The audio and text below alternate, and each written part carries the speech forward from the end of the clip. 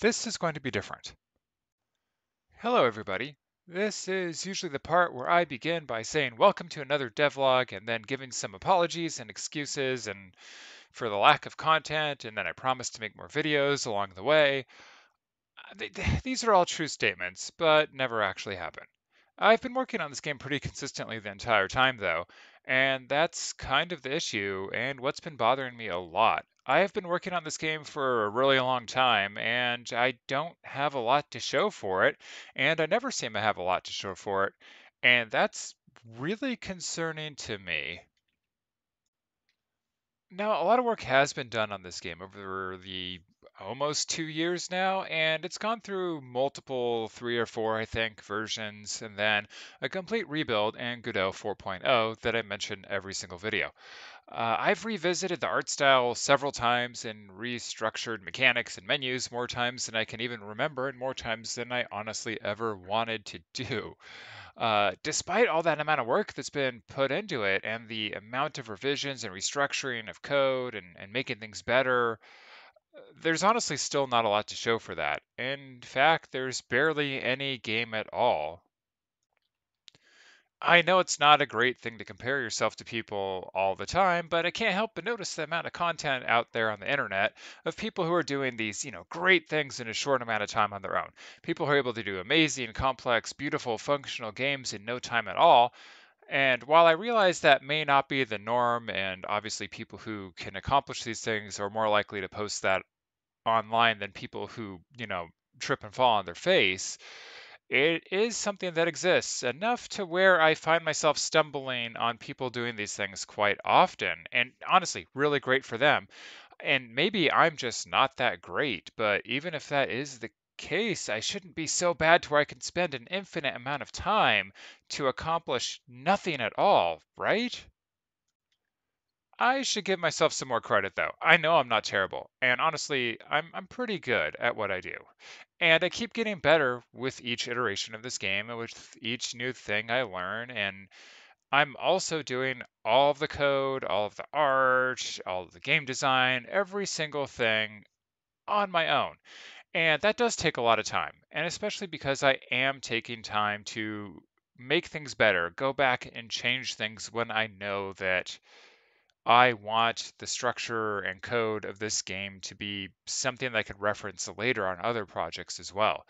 And the work I have been doing is very valid and it's good. However, that still doesn't stop me from realizing that other people are able to do the one thing that I seem to not be able to do at all, and that's actually complete something, even tiny, small things. And honestly, when thinking about that, I'm not even sure how people can do game jams.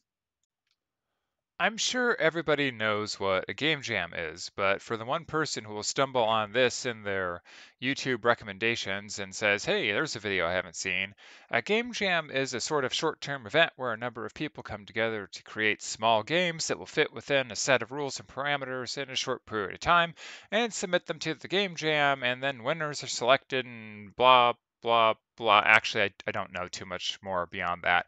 I just know that there's like a short period of time to build a functional game, and that sounds impossible for someone like me to do a game jam. I mean, right? I can't seem to do anything in any amount of time, so something like that seems really impossible.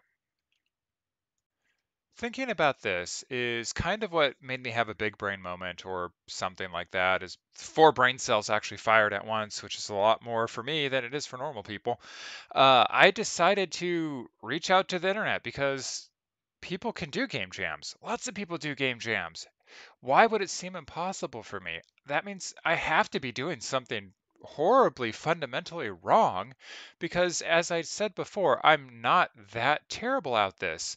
So, how do I make no progress compared to other people? Well, and as it turns out, I found a answer that made a lot of sense. My issues, the real issues, they have nothing actually to do with the way I'm building the game at all. I mean, maybe a little bit, but my issues kind of are more on the project management side of things, which isn't something I put too much weight in.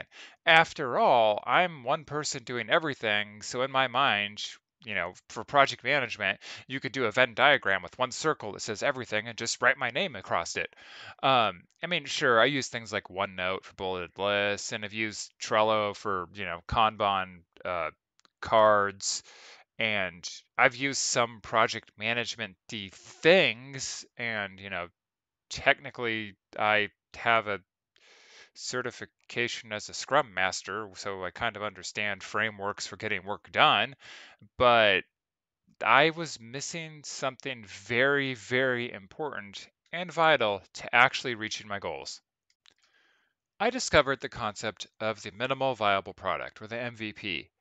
Believe it or not, I didn't know about this. Well, I mean, I did, sorta. I know about cutting out all the extra stuff so that you can reach a goal faster and then going back to do the extra stuff. Sort of like creating a skeleton of a project and then going back and filling in the meat and organs and metaphors. But seeing this kind of in a way that it's in writing and more thoroughly defined made it resonate more with me and became something more tangible that I could actually work with. After all, it's one thing to know how to sort of like create a minimal viable product or like a skeleton towards what you're doing that kind of works. It's another thing to actually have that as sort of a written down framework that you could actually look at and reflect upon and use.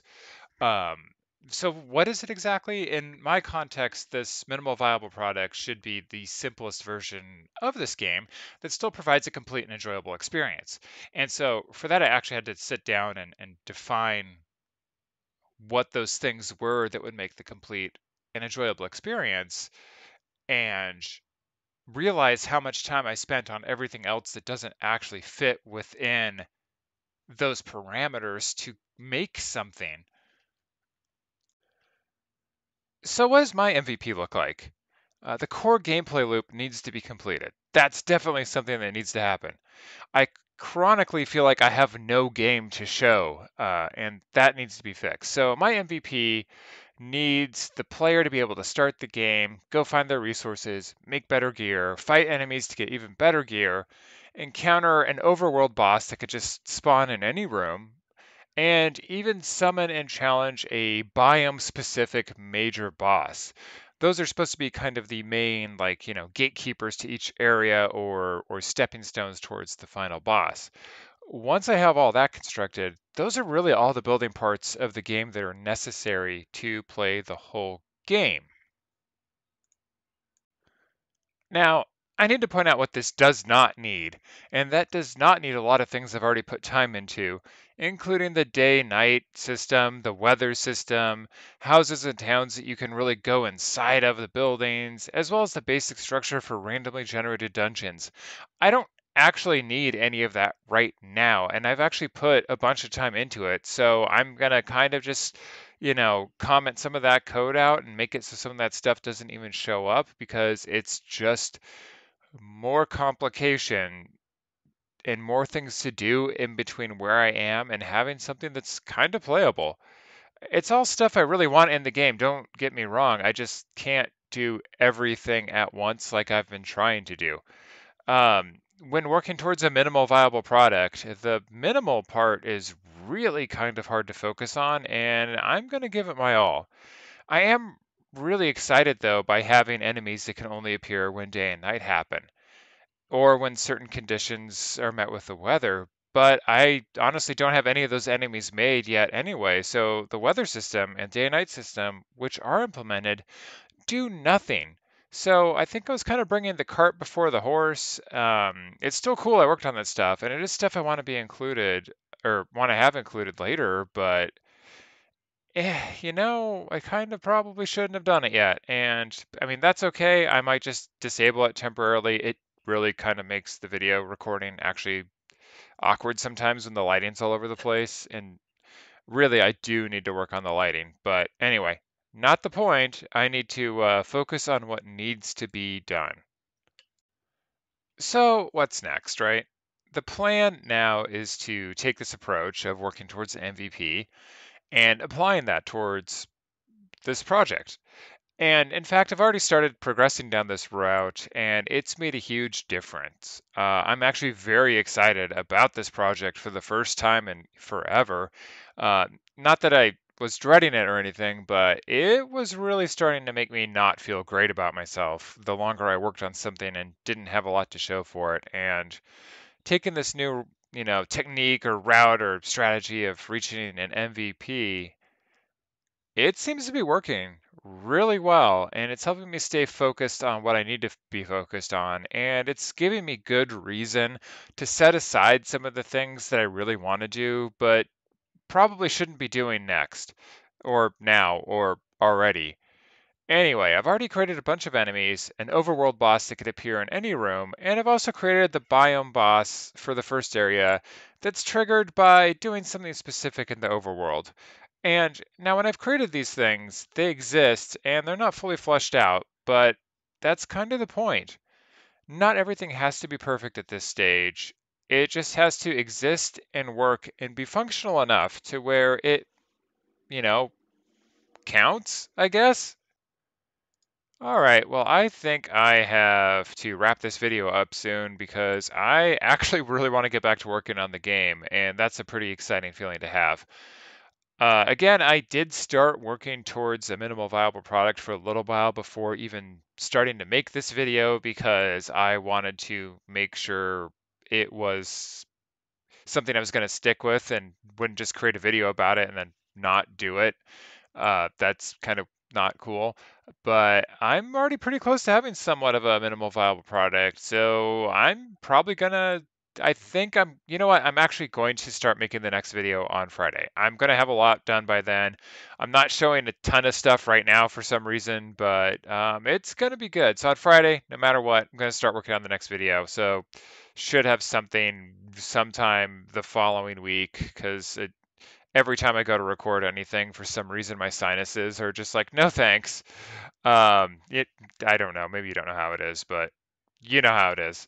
I'm going to end this by saying I'd like to thank the 32 of you who have been subscribed. It might be a weird thing just to thank a small group of people like this, but knowing that there's at least a handful of people who are waiting for some reason for me to say random things about this project is really kept me from bailing on this entirely when there's definitely been some moments where I felt like I took a wrong direction and there was no recovery for this and I just needed to abandon the project. But I stuck with it because I told you guys I would.